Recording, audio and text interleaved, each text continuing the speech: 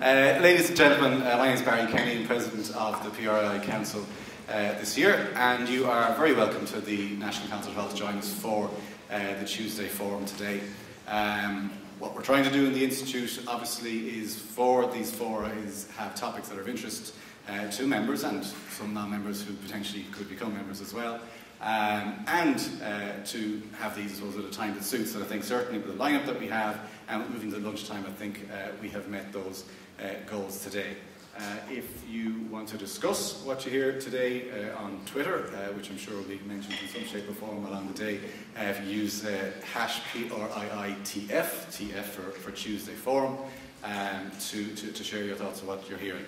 We have a great lineup across the worlds of journalism, of PR, and indeed of online media. And I think in Pádraig and Conor and Susan and Frank, we have 4 virtual members of royalty in the Twitterati in Ireland today. So, as I say, I'm delighted to have Keelan to chair proceedings for us as well. So, it is lunchtime, people are busy, so I'll hand over to Keelan to kick things off. Okay, thanks very much indeed, Barry. Well, listen, I mean, just to outline, I think Barry has introduced our guest, but Frank Fitzgibbon, for anyone who doesn't know, is of course editor of the Sunday Times Ireland. Susan Daly is editor of the journal.ie, Ireland's only online paper at the moment. Conor Pope is consumer affairs editor with the Irish Times and is formerly an editor at when it was Ireland.com, the Irish Times presence on the internet. And of course, Pádraig McKeown was director at Drury Communications. To outline it, what we're hoping to do here briefly is kind of, first of all, look at the way media has changed, how social media has forced some changes on the newspaper industry in particular, how that has responded in both in terms of how it creates news and how it communicates with readers, viewers, listeners, whatever. And then, after looking at those changes, look at how they impact the PR industry. So, I suppose if we start, first of all, Pádraig, as a kind of, you're a non-editor here, if you like, but how would you describe the way media has fragmented so much? Well, maybe if I just put, for one quick point, put it in context for, well, I think anyway, for the PR industry, because I think it's important that, you know, when we set out to do our job, and obviously the guys will reflect on the other side of it, we set out to our job, fundamentally we have an interest to represent in some shape or form, and irrespective of the medium that we are choosing to use, or indeed the media that are out there that we might be engaging with, we ultimately, fundamentally, I think, as PR and communications advisors and implementers, have to think in terms of, we have a message, we have an audience, and then we have to determine what is the most effective channel by which to communicate that message to the audience in question. So I think if we all, as PR people, have to keep in context that that's where our job starts. It doesn't start with the media per se. But to come to the question, I think it's, you know, we have to be conscious that there isn't just one media. The media is a collection of its news, its reporting, its analysis, its commentary, its assessment, and there are many different formats. Before ever you get as far as social media, there are already different formats that we've all become familiar with, and they've evolved over years. They've evolved, so, you know, magazines evolved out of newspapers. You know, lifestyle TV evolved out of news programming, etc. So the existing media, if I could describe it, or mainstream media, NSM, have evolved over the years, and we've all become comfortable with them as they've evolved, and we've all become familiar with them. And I started in the PR business 25 years ago when there was no business newspaper on a Sunday. And Frank would have been involved in the evolution, we saw that change. So, you know, media have changed and evolved over the years, and social media is a continuation, albeit a very dramatic, and in terms of the step up in pace, completely different type of approach, which clearly brings in the consumer and the public at large as contributors to the conversation.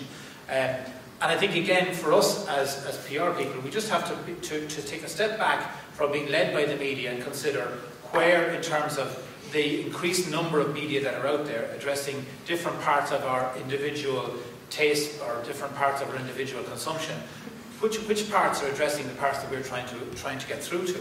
And in that context, yes, the proliferation of more media are opening up a situation where there is more that we need to know.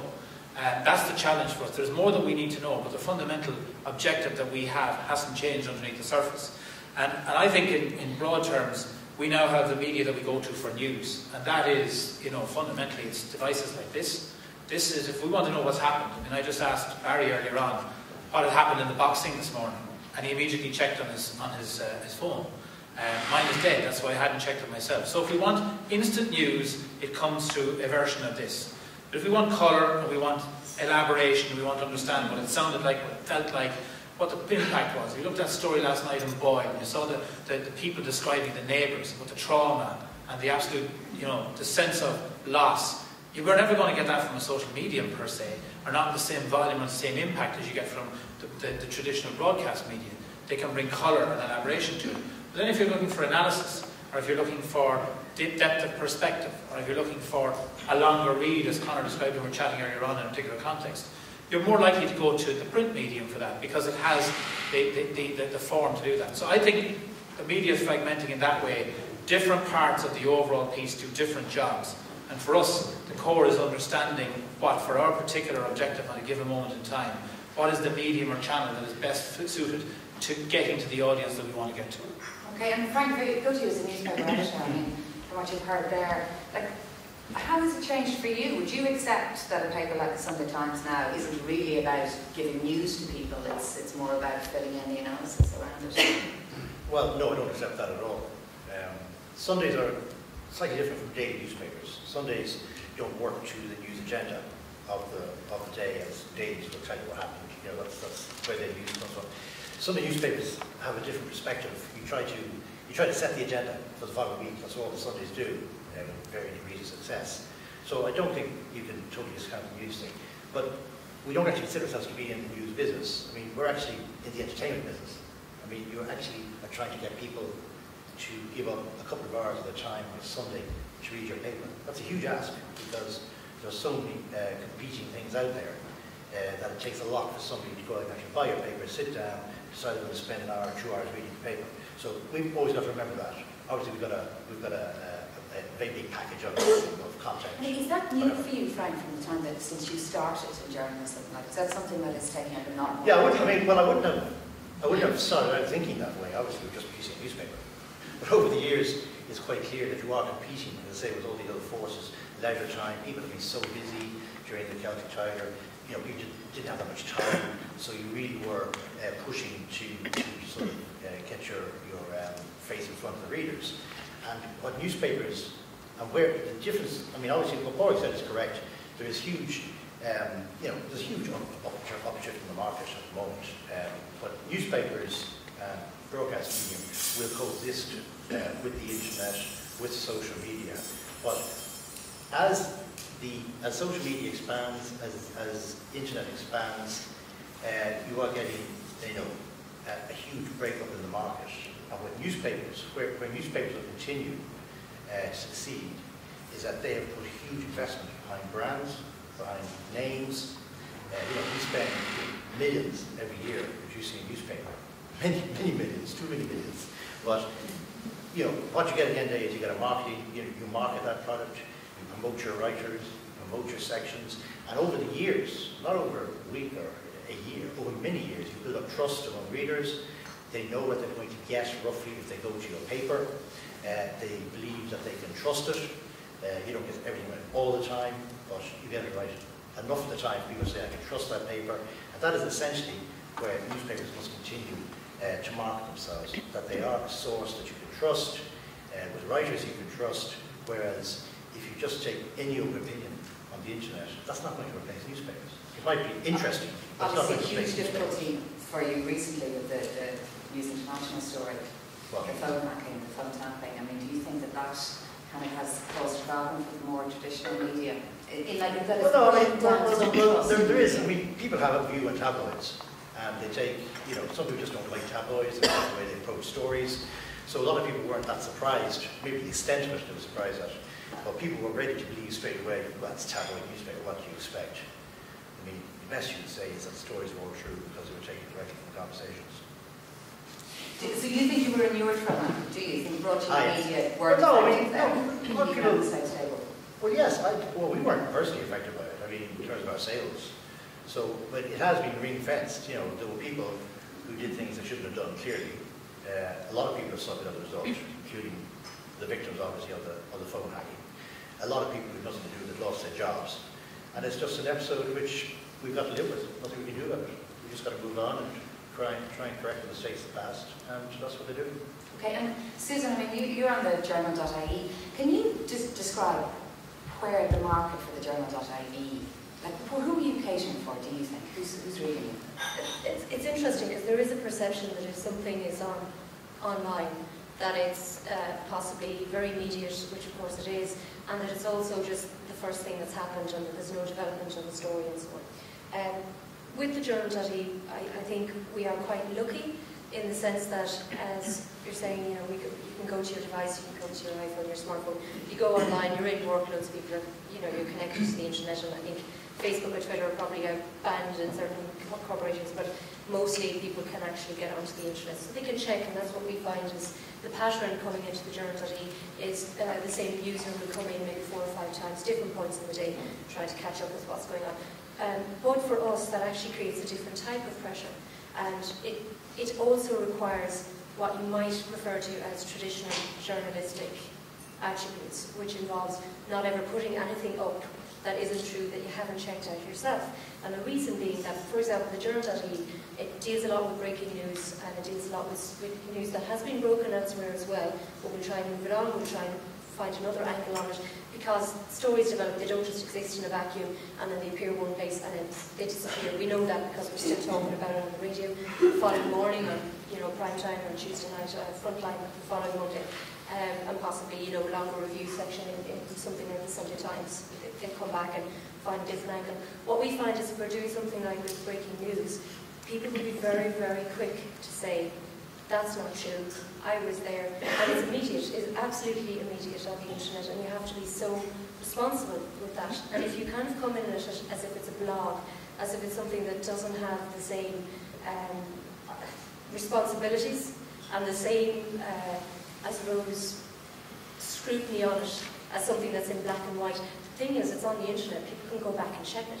I've had people who said to think, we were trying to get in touch with somebody yesterday, and he said, yes, I'll talk to you about that, but I didn't much like what you wrote about me 6 months ago, and put the link back to the story that we did.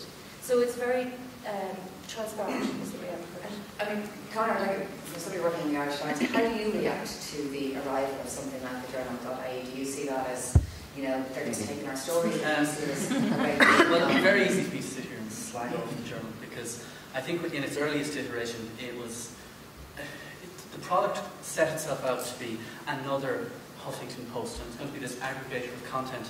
And what happened was they were just taking content from the Irish Times, from the Irish Independent and the Examiner, and my name appears so frequently in the journal that I thought I was working for them on some occasions. So you were getting credited? Well, yeah, but at 5 paragraphs down, after they'd lifted the first paragraphs and pasted them under their own banner. And to be fair, there's no such thing as copy and pasting. There never was in the journal. Well, I mean, because if that was the case, we were open a year now, we would have been shut down. Well, all I know is that I've read the copy that I've written, and I've read the copy that has appeared in the journal, and it bears a remarkable similarity. Now, I'm not saying that that's happening today. I think the journal has actually evolved over the last 12 months, and it has become a better product.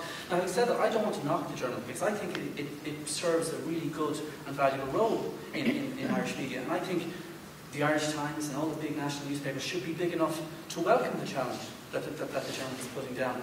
Having said that, it's not a content aggregator, and it hasn't been some kind of latter-day Huffington Post. But the reality is that we talk about the pace of change in media circles over the last 15 years. Now, I started working at the Irish Times website in 1996, and we were one of the first 30 newspapers to go online. And but there have been about 4 or 5 absolutely seismic shifts in the media since that time. And if you said even 6 years ago that social media would have been a big thing, nobody would have had any idea what you were talking about. So the pace of change is the thing that people are really struggling to get their heads around. And one of the things that I'm slightly gratified by today is that probably the only media grouping that is worse at adapting to the change than newspapers is the PR community. Because the reality is, and at the risk of alienating the entire audience, the PR community hasn't got a clue how to handle the social media revolution that we're living through. And sometimes I look at the PR companies... Why do you say that, Conor? Explain it. Because they've lost control of the message. And the idea has always been that, or the idea in a lot of PR companies is that they control the message, and their idea is to sell a certain story to the newspapers, and then we run with that story, or we don't. Now, social media, Twitter, Facebook has just unleashed this beast that the PR industry is really struggling to get their head around. They don't know if they should be coming to us with stories, or going to bloggers, or going to people who have big influence on Twitter, and it really is baffling, because and we don't know, incidentally, we don't know where we're going to be in 2 or 3 or 5 years. And also I think it's very important. I disagree with Frank when he talks about the newspaper and the web. The newspaper is the web, and that's what we have to understand. The Irish Times may not exist as a printed product in 25 years' time. The Irish Times will exist as an online product.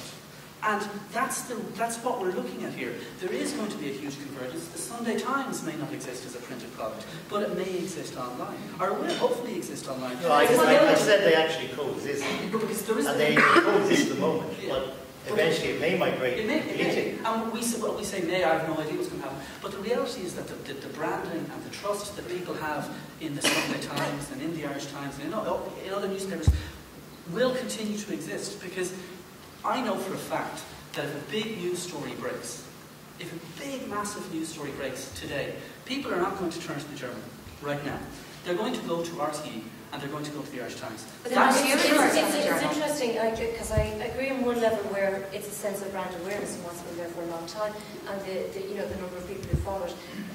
But I can't begin to tell you how massive a growth we've seen in the 12 months. Well, should we see it? Okay. Yeah, no, absolutely. But look, for example, there is a certain thing about, we've talked about people questioning traditional media and who is that in the news agenda.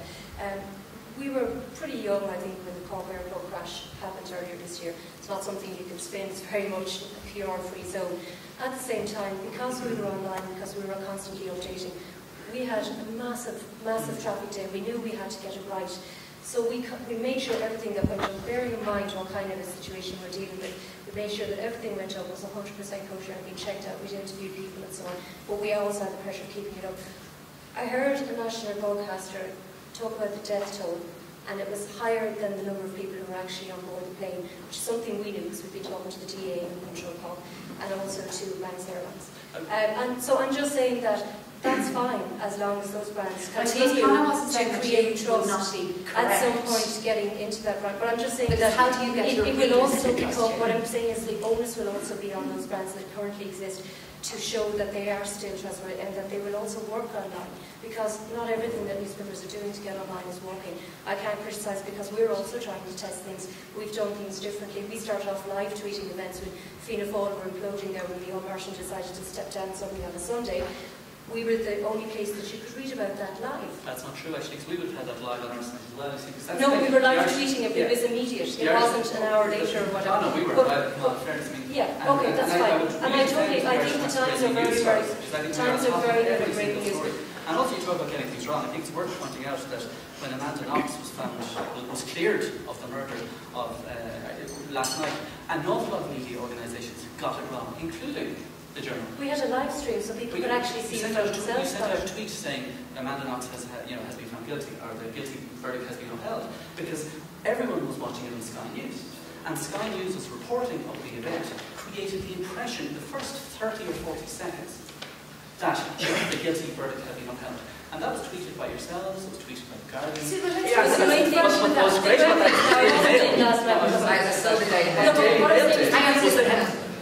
Daily Mail had produced an entire ready-to-go story based on the guilty verdict being upheld. They had quotes from the prosecutor. They had poor old Amanda Knox being led away to the jails in tears. They published the story live, and it was on the site for quite some time. And that's a traditional media organisation. But this is the problem if you're a traditional outfit and you put it up, and as you say, it's still cached in Google Cache, which is something you kind of have to understand. So the basic point, how did the Journal get that wrong last night? Well then, exactly the same thing, watching a live stream, picking up the wrong thing, but then immediately correcting it and sending it out. And that is very, very rare that will happen. But the point is that we can respond so quickly to something. I mean, how many people here have had stories put in papers that misrepresent a client in some way? And you can't, it takes how long to get a correction? And also will people see that clarification? So I'm not criticizing I'm just saying that there is, but the story of course there will be mistakes. The story you just said there is symptomatic of what's happening with the internet. There is this rush to be first, not to check. That's right. We must be first, and then if you're first, you say, you read it here first, we broke it. And You will hit mistakes like last night and other occasions, but that's your modus operandi. And it'll be very, very rare. That is the only. But Can I'm you not name me sure- another time that ever happened? That's why you lose It's trust. better to be right than first. And I think that's because we are coming from a traditional media background, and that's what we say. So, for instance, But I just gave an example of traditional media doing that as well. I'm saying it's something we're all learning. Okay, from. let's move on from this for a minute. I mean, obviously, like I said, the three of you get real stuck in here. But I mean, if we could move on to the way, if I go to you, Frank, the way social media has changed the way the journalists do their jobs. You know, with your reporters, has it changed? You think the way story gathering happens, for example? Not dramatically. I mean, social media, I mean, the way we use it is, we use it as a publicity tool. That's really it. We use it we start off doing our own, we do the papers on Saturday night, our own papers, then we do everybody's papers.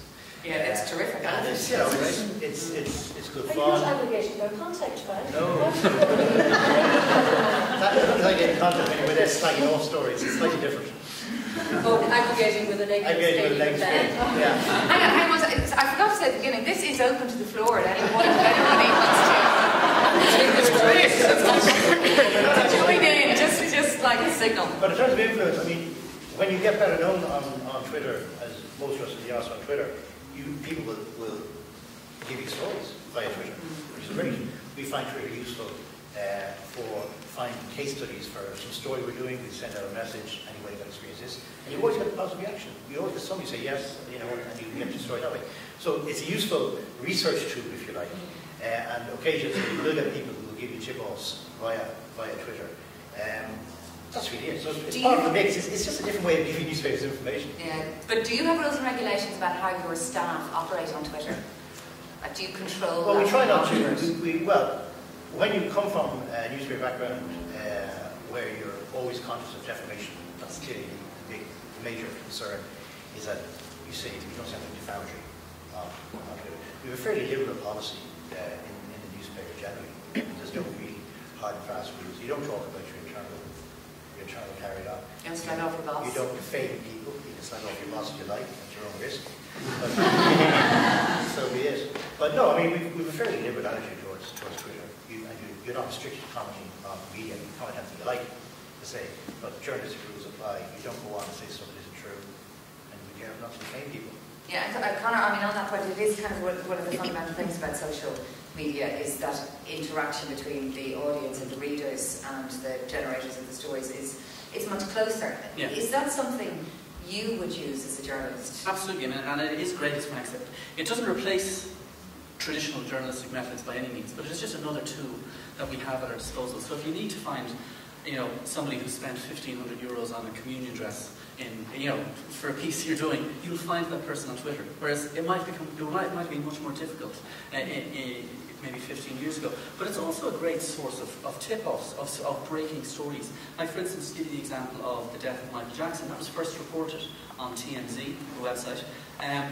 It was tweeted via the TMZ website, and you know, we would have had, because I just happened to be on Twitter at that moment, like I am almost every moment of every day, and we got the story through that source. So it meant that myself and a colleague who were working on breaking news could start work on the story, and we actually we were slightly ahead of even Sky News. Now, we wouldn't have, under any circumstances, published anything until we saw a doctor standing on the steps of the hospital in LA saying Michael Jackson's dead. But it gave us a heads up that something was unfolding. And Twitter is really good for that, depending on the kind of people that you follow.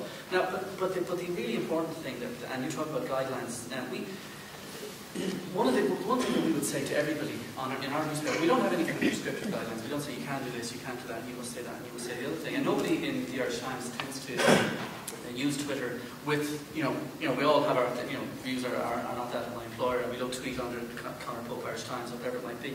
But, you have to remember some really basic rules, and it's like, you don't want to defame somebody, but also, if you just, and this is one piece of advice that I would give anybody who's using Twitter, you have to consider it like broadcasting. Because you are broadcasting. It doesn't matter if you're broadcasting to 2 people or 20,000 people. And if there's something that you wouldn't say on Drive Time or Morning Ireland, you might want to consider whether or not you should say it on Twitter. So if you want to slag somebody off, As long as you can stand over that particular piece of abuse in another forum at another time, will knock yourself out. But you have to remember that you're a broadcaster. And if you don't want to see what you've said on Twitter appearing on the front page of the Daily Mail in 2 days' time, well then maybe you shouldn't be saying it. And that would be one of our rules of thumb, not the Daily Mail, whatever, any newspaper. So it is, but it is a minefield, and it is quite difficult for people to get their head around. Paul, bring back to PR for a moment. I mean, do you find in managing clients that the growth in social media has made it more difficult to manage the message? I think yes and no. I think it's a classic answer, classic PR answer. I think I would broadly agree with Conor's statement earlier on that the PR industry hasn't really got their head around this. I think that does actually remove the reality that there are organisations with either their internal PR or using agencies like ourselves, not just nationally, internationally, who are doing it very, very well. And the fact that they're not in your face is actually evidence that they're doing it very, very well. The reality is the ones... Can you give examples of that, or can you cite examples? Well, the point is that there's...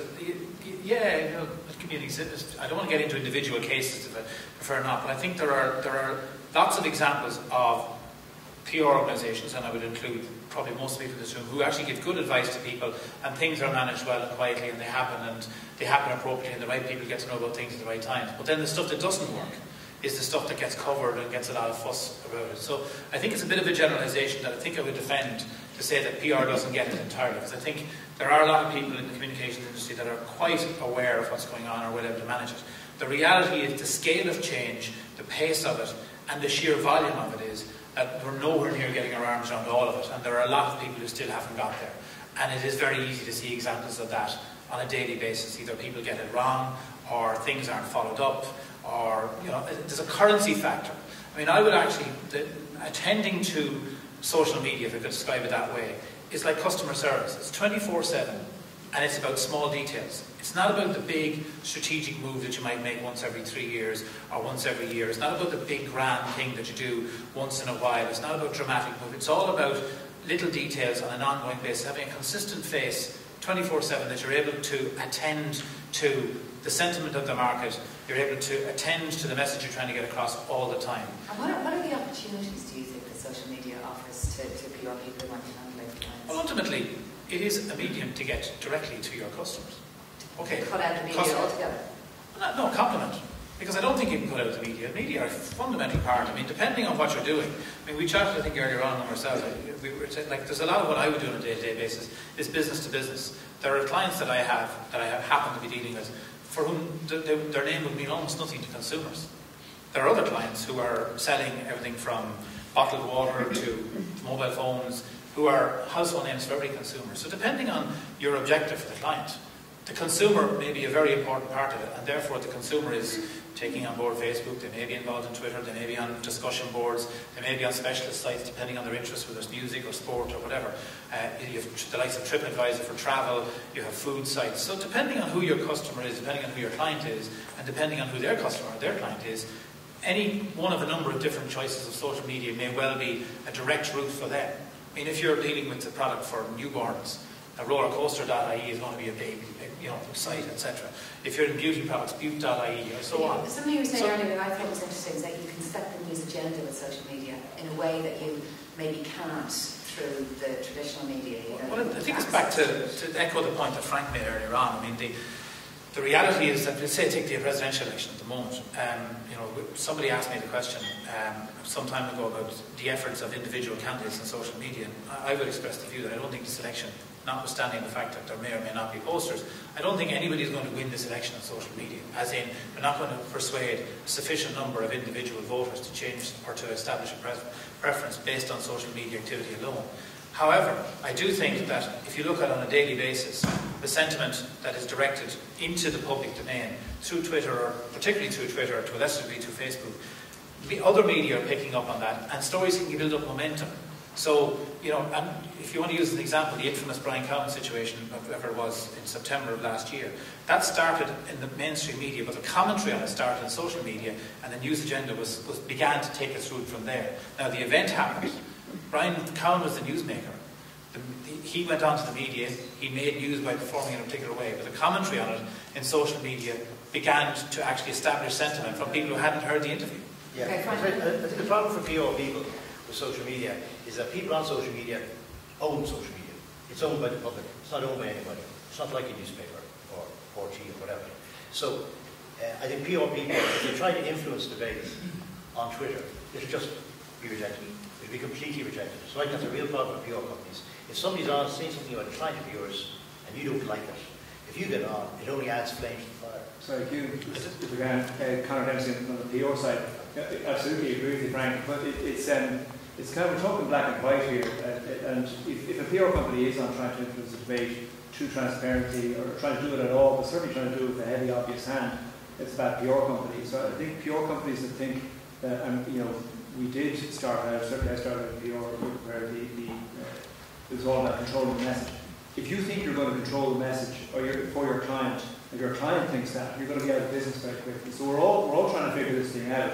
We're all trying to grapple with it. There's lots of opportunity in social media for PR companies, but for me, the way I try to explain what I'm attempting to be about these days with clients is that, it's still our story. We should still have the biggest influence on what people say about company X. Because if we don't, then we let other people will manage your reputation for you.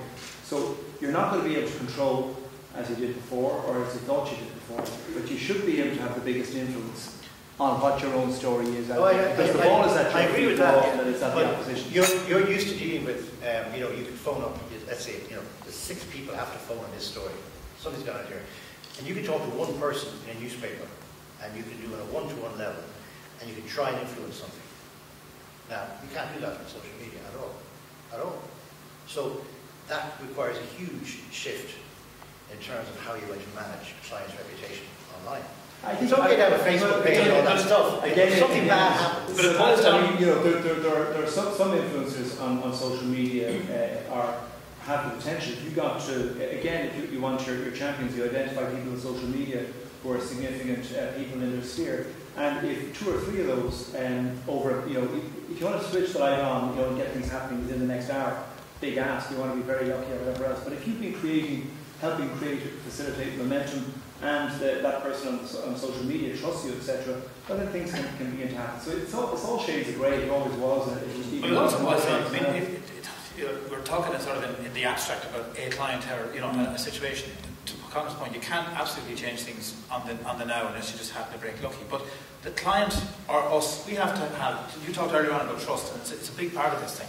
If either the PR representative or the entity you're representing are organisations that have established some reference point of trust, whether it's with the individual on social media, sorry, I just happen to be pointing your direction on, but an individual who might be influential on social media or with the people in general, then their word stands for something. If, on the other hand, you're representing somebody who has not established that trust, whether they're entitled to it or not is another word exactly, but they haven't taken the time to understand the medium and begin to establish some trust and put down some roots, then they will get wiped. And then you have to make a judgment, frankly, whether being wiped on social media today is going to impact, ultimately, my objective. Because if it is, then I need to change my game plan entirely. I need to redirect my resources towards that. But if you're talking about something that actually, you make a judgment call that the audience on Twitter at this moment in time isn't the one that is impacted most on my audience. So, for example, I've dealt with clients in say, the educational sphere who, at a particular level, didn't have a need. Their focus was entirely on people in public service and decision makers, and the Twitter thing was passing by at that moment in time. So let's not go down there today. We need to be there over a period of time, but we don't need to be there today. So it's a whole series of different judgments. But if you're not there today, then the time that you do want to get a message out, people will go, I'm sorry, what are you talking about? For example, let me give you a little example, and it's not to come at a particular political party, but it is a political party, it's a major one that's in power. And we have, they had a very, in the general election campaign, they had a very much strong, we're going to be all over social media, this is going to be the social media election, which even us who very much work within the social media sphere knew that it wouldn't necessarily be the social media election. But they did very much try to harness social media, but in such an obvious way on one level, and then on the other level being so underhand about it, that people who were just your ordinary Joe who have been on Twitter for 2 years could see through it straight away. So, for example, we have polls on the journal every day. They're not scientific, and we never pretend they are. What they are, an interactive tool for people to come on, leave comments, have debate about one particular topic of the day. That's all they're about. This particular party sent out an email and social network and media notification to all its grassroots members to go on and skew the journal's polls, skew being their word, not mine, in black and white. And one of their people who's on Twitter felt, even though they really supported this party, were like, don't tell me how to use my personal social media thing, send it to us. And we went, okay, we're going to print this. This is really interesting, because our people are come to us a lot through Facebook and through Twitter, and they found this really interesting because it gave an insight into how the whole thing works. You know, but that's like the lifeline. I mean, they phoned the lifeline. And you can tell in a million. Yeah, it's really what's happening. But Susan, that's a bad example. I've heard a few bad examples. Yeah. Have a good example. Good examples. We have a lot more people come around. I can really see the difference in 6 months even to people coming to me from PR companies and marketing companies with a specific angle from me, understanding where we're coming from. For example, we were the online media partners for the Absolute Dublin Fringe Festival recently. So we had committed to a certain amount of coverage for them every day. But we said to them, it's not going to work. That we don't have a theatre critic for one thing. That's something we, who are also under financial pressure, are not going to invest in. So we decided, well, why don't you give us a carrot of 2 tickets every day for a show, and we will run as a competition on our site. And we had reader-generated reviews, which you talk about trust in a brand and a particular person, and obviously I don't think they should replace theatre critics or your Donald Clark, who I'll read every week in the Times to find out whether I disagree with him this week or not. But there is room for people being given a platform. And so the fringe people that I dealt with, they totally understood that. And they had great ideas for things that would work well in the journal, as we had ideas for them, which was completely different from other campaigns they had run online previously. So that was an interesting way. That was a creative way of looking at it. I don't know if it's because they work in the creative sphere. A lot of them were also very involved in internet startups and stuff. So I don't know if that's where it was coming from. But certainly all I'm saying is that just because social media is your ordinary soap on the street who is not qualified in a particular way doesn't mean they should be seen as naive, because they're not. They're more expert than you are. They're probably more expert than you are. Say on a positive note for PR people who have to say a client in trouble or whatever, they think we should manage this. There's probably good advocacy ignoring it, because the attention span of social media is like that. And it is a remarkable story that lasts 24 hours. Remarkable story. And like the stories you think are just going to be massive. And the next day there's not a single comment about it. And it used to call a story a one-week wonder in the newspaper business. But in the internet it's like 24 hours is a lifetime. But people who attend their patch can do very well. Like, I don't mean to point out Barry Kenny here, but at Irish Rail, that Twitter account is absolutely amazing. People really, really trust it. And it's completely, obviously, a corporate entity. It's Irish Rail, it's doing what it says on the tin. But people, if something is happening, at the times of bad weather, and there was some serious problems with commuters, and there was one day where there was a bit of a squash in Connolly Station, and Irish Rail were like that the whole time on Twitter, keeping people updated. And even though people were annoyed, it somehow managed to diffuse the frustration. And I don't quite spot Barry, because I'm probably giving out you something tomorrow. So I'm not favouriting Barry, but to say that's somebody that they're attending their patch diligently, being very open about it. And it is critically, they are not pretending to be anybody else. There's not anybody else pretending to be them. It is Irish Rail, or it is Barry Kenny, or it is, and it's identifiable, and the point of trust comes up. And I think, going back to perhaps this thing, there's one of the things we have to get our heads around is this is not an overnight game, and being able to actually develop that kind of trust involves the kind of, the shoe leather, that an elbow grease, that perhaps the PR industry, like every other industry, but as much as any, if not more, over the last 10 years kind of forgot about. Because there are more places, there are more contacts, there are more eyeballs needed to cover the space and understand how it works, and listen. Yeah. I think that's a critical part of getting to understand this, because it's coming from a number of, it is a fragmentation, so it means you have to cover more spaces and cover more, and understand where people are coming from, to understand what challenge your client faces, and then advise accordingly. Okay, I suppose one key area here we haven't looked at all is the money of the issue. And like looking at something like the journal.ie, will it be here in 5 years, with the Sunday Times? If we start maybe with the paywall issue, the Sunday Times has a paywall. The Irish Times doesn't have a paywall. But we did have a paywall. But you did, and you dropped it. Okay. So can we explore that a little? Like, Frank, first of all, what does it mean for you as like editor, knowing that your readers are going to have to log on and pay for something if you're trying to direct them to your online site? It means I sell more papers. So it works That's for what's you. happening. We have, I mean, compared to the other newspapers, and the only difference I can imagine is we're not on the internet, like freely available on the internet. You've got to pay. You know, it's obviously it's a big. It's reading a Sunday Times online is a big ask compared to reading a newspaper. There's a lot of stuff. So, but our sales have held up remarkably well during what is a pretty terrible recession. And one of the reasons, undoubtedly, is because we don't have people migrating to the internet. In the UK, they do. They have the iPad is quite successful. The application, they run a 7-day week with the Times. It's been pretty successful to date. But they've seen that migration, and you can sort of Say something like The Guardian spends a fortune on its website. I mean, but The Guardian is crazy. I mean, The Guardian has an amazing website. It's ridiculous. Every single thing in The Guardian, plus lots more stuff that isn't in The Guardian, appears totally for free.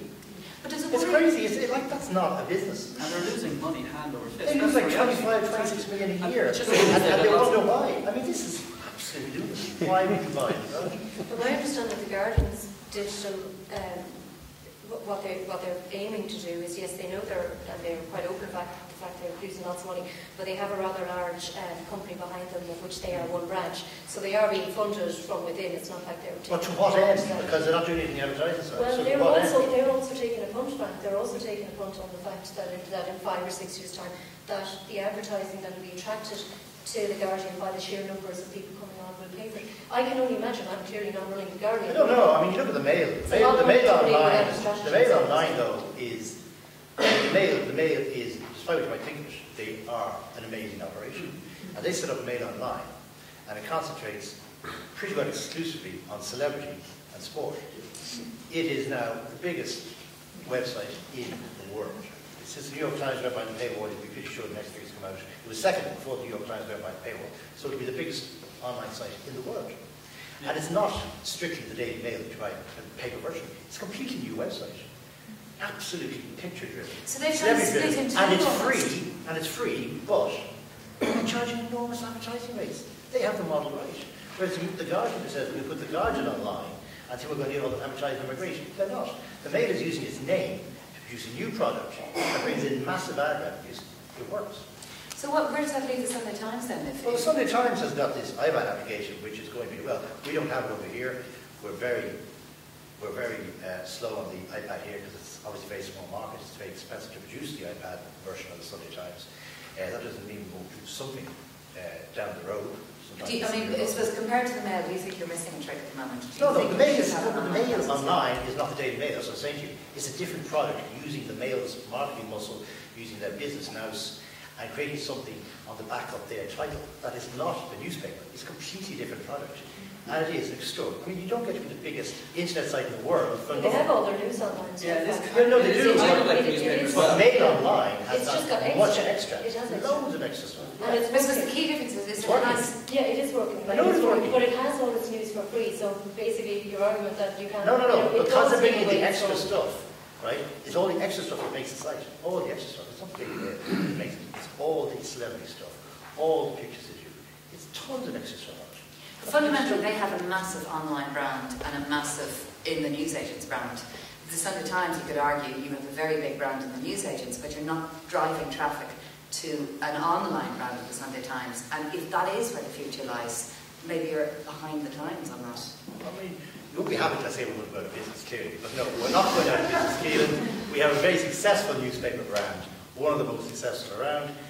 You know, So you think if we paywall take is time, working? if we take time to migrate to the internet, fine.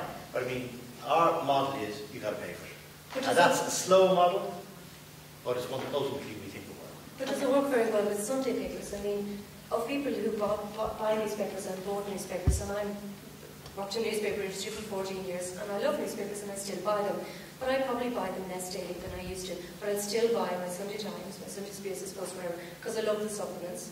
And I don't know, I think that's the way that reading habits are going even among the newspaper buying. So to a certain extent, I think the Sunday Times has a slightly more privileged position than a daily paper, has less ground to fight for, because people still like to sit down at the supplement. Okay, well, I mean, that's something. Well, the figures are there. I mean, the ABCs are there for everyone to see what's happening in the market.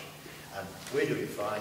Tabloids are having a terrible time. All tabloids. They're all being suffering terribly. Daily Star did pretty well, 4.3 million operating profit. Well, I'm looking at the sales of their.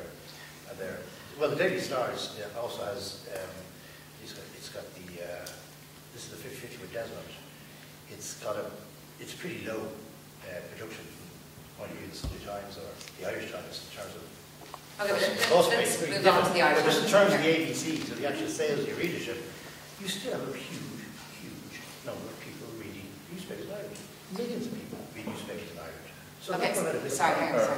Frank and Connor, Alan Tyrrell from Ulster. When will an Irish print paper cease production and go online? Oh, just go to it online. Yeah.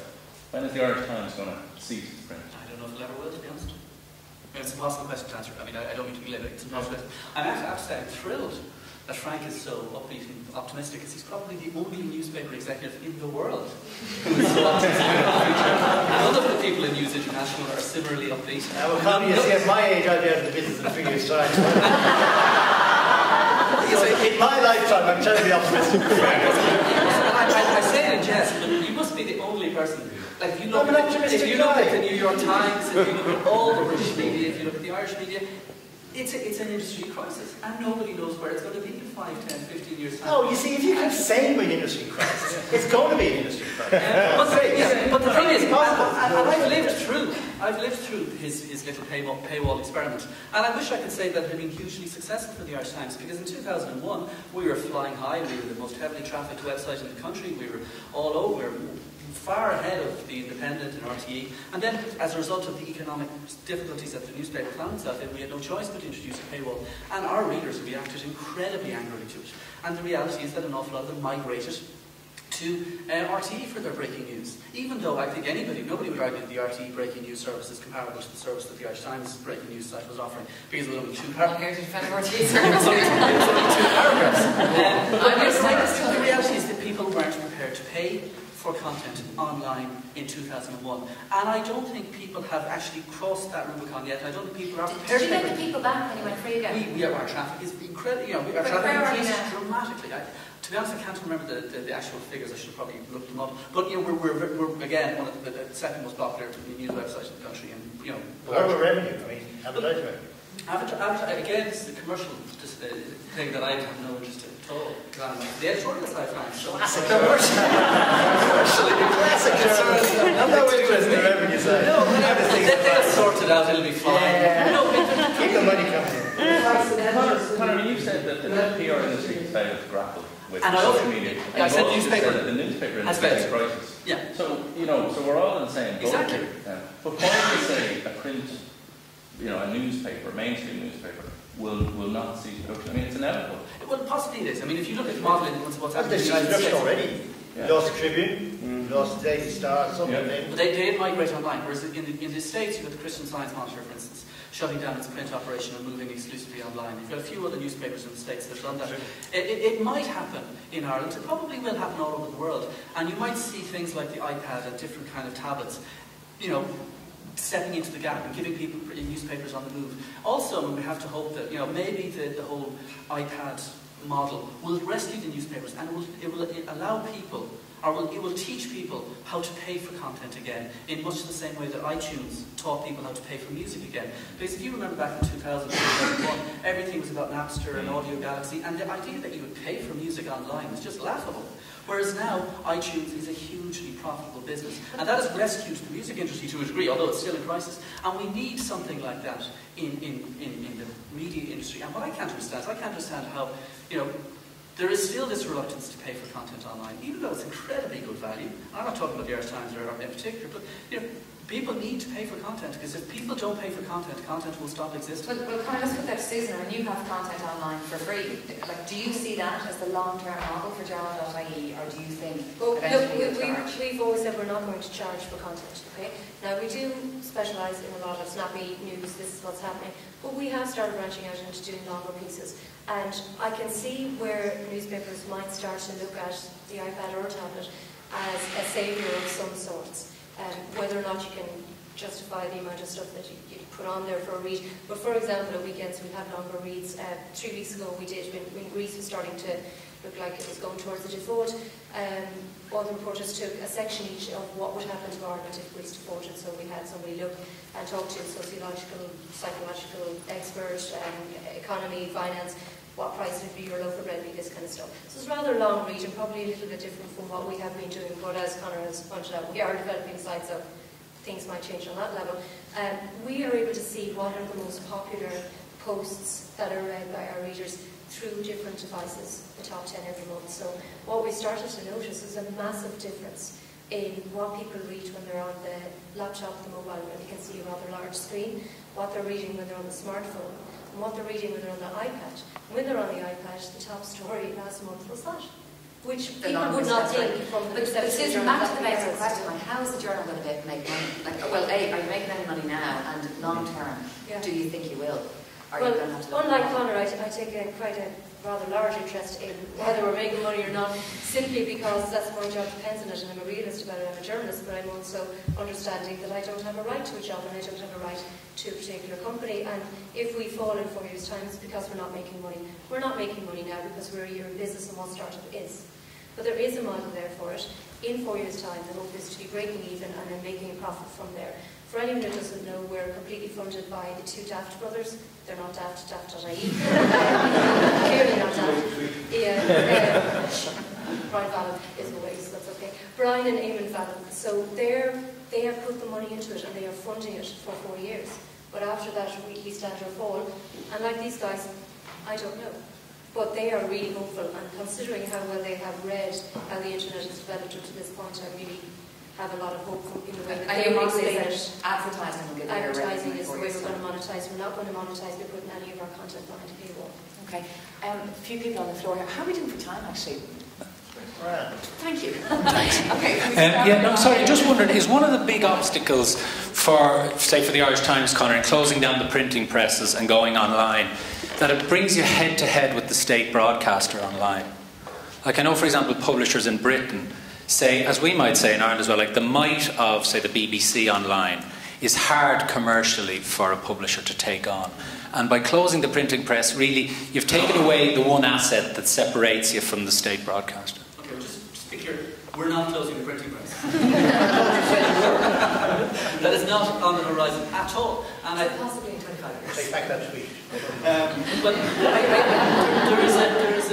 I guess there's an issue here for all of the mainstream media versus RT, in that RT is funded by the state.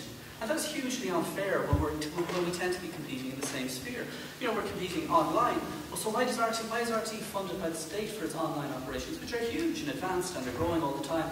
It doesn't make any sense. Well, you know, how we respond to that, I think we have to continue to provide good, stimulating content that's original, that people want to read, and we have to continue to innovate. That costs money. Where is the money coming from? We're getting some money through advertising. You know, we're going to have to open up a whole different range of revenue streams, which we've been doing for like 10, 15 years, because we're not new to this game. We've been in the business for 16, 17 years. But it's tough. And it's tough when one of our big rivals is funded by the state. It seems to me, and it's exactly the same in the UK, except in the UK, the BBC doesn't take any advertising revenue.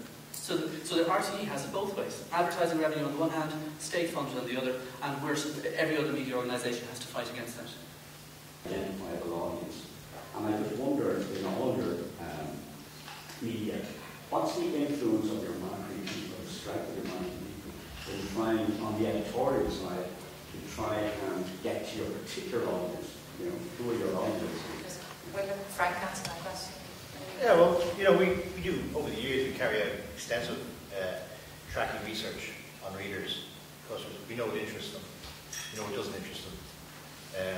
There's obvious areas, straightforward. rugby is massive. It's just massive for Sunday Times readers. They love rugby. They love rugby coverage. But in general, there's other stuff, like there's a lot of stuff you get into how people feel about themselves. During the Celtic Tiger, there was a lot of tracking showing that readers wanted articles to be aspirational, for instance, stuff like that. So it's kind of touchy-feely, but then you sort of, you work around it and say, yeah, well, okay, that's not a bad way to go, you know. So, but it doesn't dictate what you do, because journalists are journalists. At the end of the day, if they get a news story, that's the news story. The news story is not dictated. The softer parts of the paper may well be dictated by, you know, this will be of interest to our readers. A news story to you may not be necessarily a news story to Conor. In terms of the, it may be your number one news story, it may be your number 10 or 11, you know. And that's why I wonder how does the marketing, does a picture of your audience come into your head? No, I don't agree with that. I mean, a news story is a news story. If it's a good news story, it's good enough to be on the front page or whatever, that's it. I mean, there's no marketing behind what's in the news section.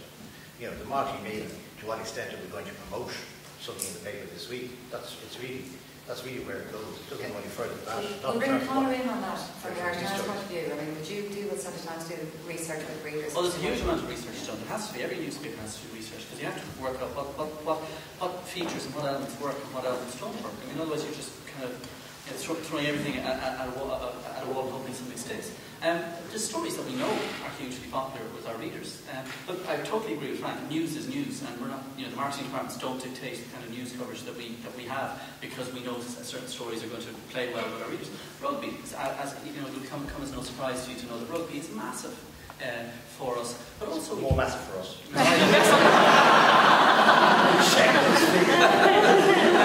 Face off. You know, but and it's funny. I mean, stories that really, you know, get people worked up at the moment are property. I mean, if we write about mortgage, if we might write about mortgage, either the mortgage industry crisis, the property bubble, whatever it might be, that will drive a huge amount of traffic on our website, and you can tell that these stories will be amongst the most read within an hour. So those kind of property stories, which were always of huge interest to readers of the Irish Times, are still of huge interest, albeit for completely different reasons now. And then, you know, to be honest, sometimes it makes me laugh that we, you know, like every newspaper, we have a vision in our head of who our readers are and what they like. And then suddenly the most read story on our site for 3 days will be "Man has hands bitten off by crocodile," which ultimately, you know, those kind of stories are what people like to read. Yeah, but we actually have, because we don't have marketing research people behind us, and we don't even advertise ourselves yet. We're very much word of mouth. We have a few, I think it's on Facebook where people click in. But what we found, because all of our stories, you can see, if you went back and looked at the journal after this, you'll actually see how many people have looked at it so far today. And so we do get a great sense immediately. We know when we put up a story that something is going to take off, and we have to restrain ourselves from putting up the smuggling crocodile in pants through an airport story. You know, because you know they're going to take off and they're going to be shared. And we've had quite a few stories picked up by Gopher, some of the bigger aggregators in the States, which all of a sudden then get 140,000 people on in an hour. It's absolutely frantic. But you will also notice that we do have an editorial process, so we do see, we're not going to ignore something massive like Noonan said, even if only 500 people click on it today. So you have to have that. But where we might be a little bit different is we are a little bit driven by what people say they're interested in. For example, fracking, if anyone knows what it is, I'm sure you do now. Nobody seemed to know what it was 3 months ago, when a reader got on to us and was very upset about what was happening in the Porcupine Basin and so on. And we said, this is really interesting, we're just going to do it because we're interested in it. We don't think people will be necessarily, it's in Barn and it'll snow or it's not rugby, whatever. We did a piece of last week, I'm sorry about last that. Week, yeah, never mind. Anyway, no, I still wasn't interested. The funny thing is that it took off.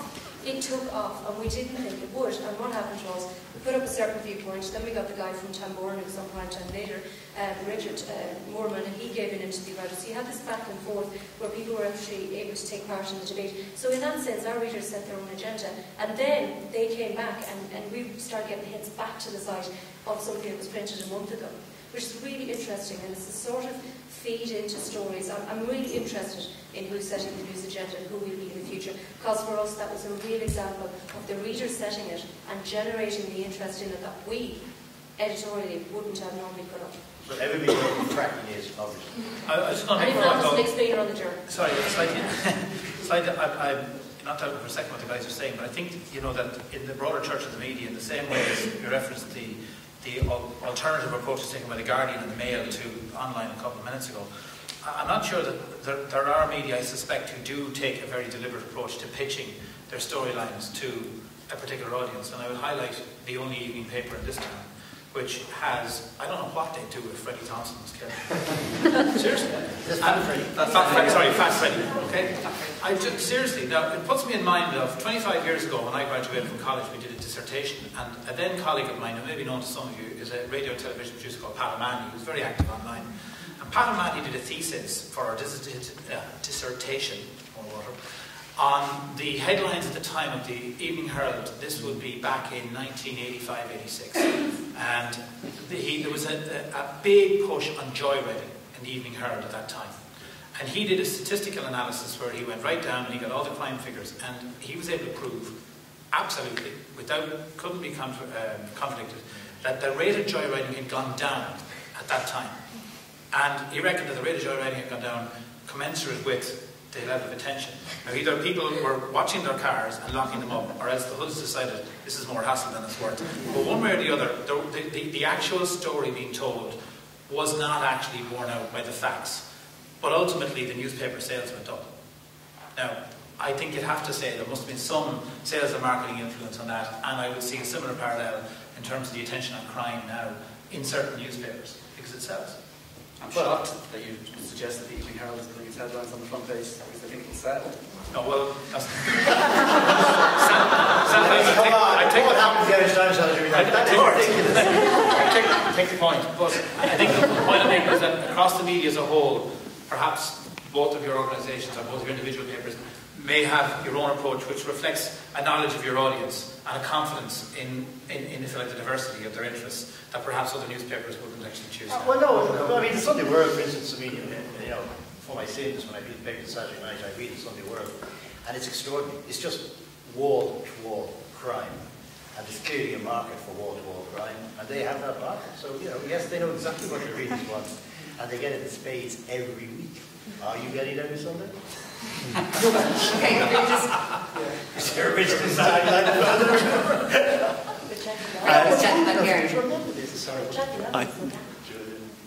Neil O'Gorman here. Just a question, it's just a comment really, just at the risk of sounding defensive on behalf of the whole PR profession.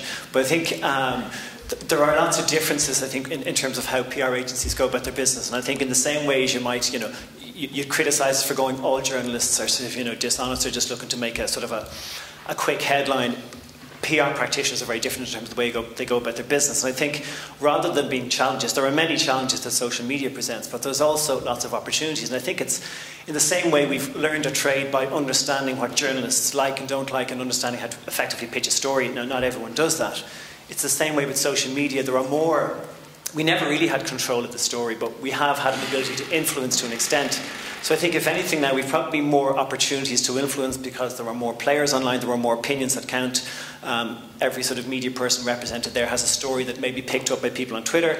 People share it through all sorts of social media platforms. So I think the ability for a story to spread is absolutely invaluable now. And I think PR practitioners are learning to sort of spot where to pitch a story, how that's going to sort of, you know, sync up with social media channels. And also, I mean, there's so many facets. You know, we end up tweeting or providing content for people's Twitter pages, Facebook pages. So I think it's such a multifaceted thing now that social media is. And I think it's more how we influence and, I suppose, try and set the standards high for ourselves and really learn and continue to learn, because the job is never done and there's new people whose opinions matter that are breaking through that we just need to stay on top of. So I think it's probably something that we could have another forum on as to whether we've lost control of the message, whether we ever had control, and if anyone has control, but maybe that's something for another day. So I think there's just a lot to discuss on that particular topic alone.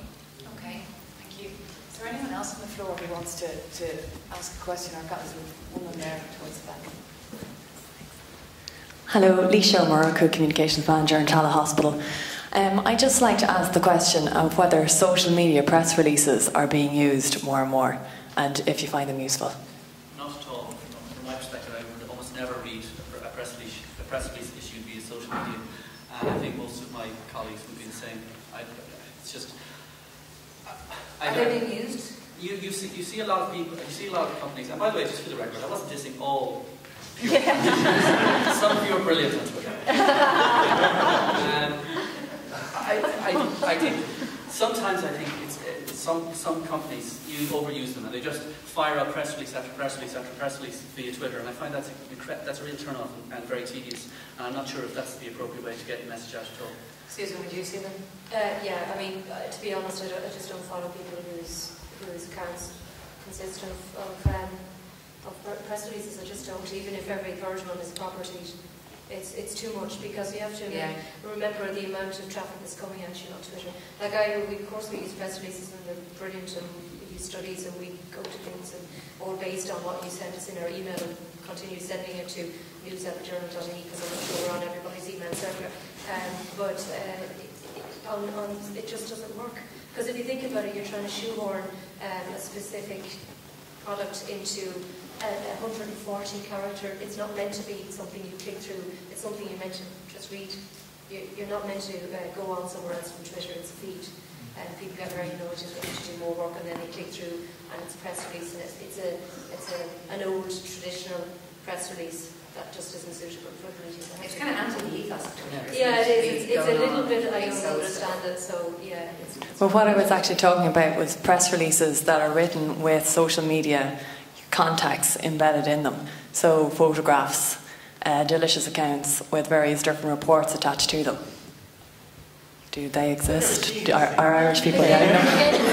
It's a lot of work to find those, and you miss them. You know what I mean? In your Twitter stream, like I follow over 1,000 people on my personal one pretty early, but on the Journal's account we follow like maybe 600, because we have to filter out the white noise, and that is actually a big problem with the internet, as well as the white noise, which is where we felt there was a place for an online-only publication, is because we were trying to filter out the internet news sites on the white noise for other people. I think it's worth noting that in the context of the Irish media landscape, there are tools which are kind of talked up in larger media out markets like the US and the UK, where there might be literally thousands of newspapers, trade magazines, whatever, and people have evolved the social media release as a kind of a variation on the press release that's kind of fundamentally the same thing, but just slightly adjusted in terms of it's tangibly adjusted in terms of the way it's presented, because you're broadcasting it to a significant group of people whose use of it will be in a social media context, so it's adjusted for that point.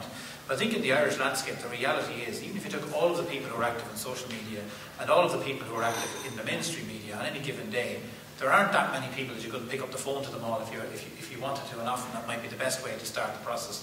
I mean, there are 7 daily traditional newspapers, there are 5 Sundays if you include some of the tabloids that are UK-centric but that have Irish content. So ultimately, there aren't that many people for any given story. Going right back to the thing I said at the very beginning, you have to have a clear rationale in your mind as to why you're issuing something or why you're putting something out there and who you're trying to influence. And not everything is meant for everybody. Therefore, generic releases hammered out there, by and large, either it's in social media or traditional media, are a thing of the past. You have to start thinking about, in what context might you send the same thing to each of Conor, Susan and Frank? There's actually not that many.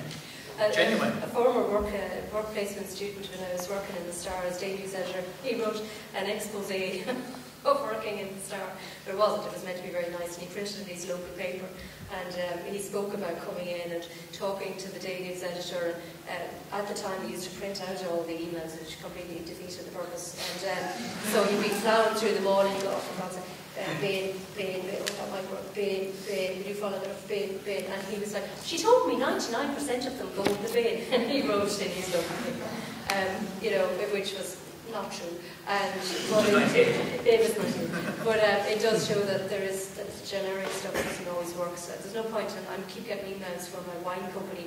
We don't have a wine column, and I can't be bribed to buy wine. So please stop telling me you've 10% off your wine in bulk if I buy it. And I'd like to disassociate myself from that. In 2 years' time, honestly, giving you media people just distract. There was another comment about that this morning. Thanks. Niall Quinn, Gibney Communications. Just picking up on one or two comments, particularly in the Irish Times, what I find interesting is what you mentioned, Conor, about the rank of the stories that are most read, and then also what Frank was saying about the success that he feels that the Mail in the UK has had with their particular offering. Obviously, with the way the internet is structured, there's a huge ability to find out which stories are being read.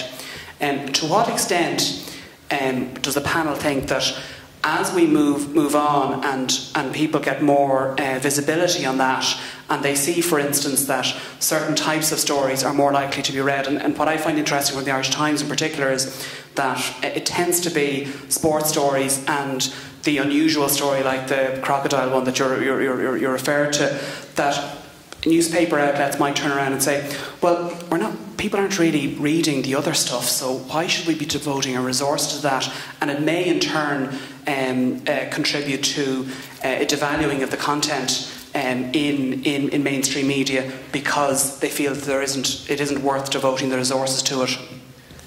Well, I mean, it's going to be a very boring answer, but I mean, maybe it's ingrained in me from 15 years working in the Irish Times. We would take our responsibilities as journalists seriously, and we wouldn't be doing our jobs if we were to just say, okay, we're going to not do the dull, worthy story, for want of a better word, because nobody's going to read that. We're going to concentrate on a more popular story, because that's going to generate an awful lot more traffic for us. And that's just something, and I can't envisage a day when the Irish Times would ever do that, because the newspaper has a fundamentally important role in our society, and that's to reflect, to shine light into the shadows, and to tell stories which are important, and that's what we have to continue to do. I mean, without, I agree with Conor, absolutely there. We're very po-faced about these sort of things. But the paper you described is actually called the Daily Sport. And it's actually happened already. You will get all these wacky, crazy stories and loads of sport in the Daily Sport. And not that many buyers. And you have to have variety in the market. You have to appeal to all sorts of people's interests. And not everybody is exclusively interested in stories about crocodiles and whatever, and sport. They do like a bit of extra stuff in there, the hard stuff about diet. So newspapers will never go that way. And I just this is the whole debate here. It isn't really newspapers versus online. No. It's we do what we do, and people like to buy newspapers still.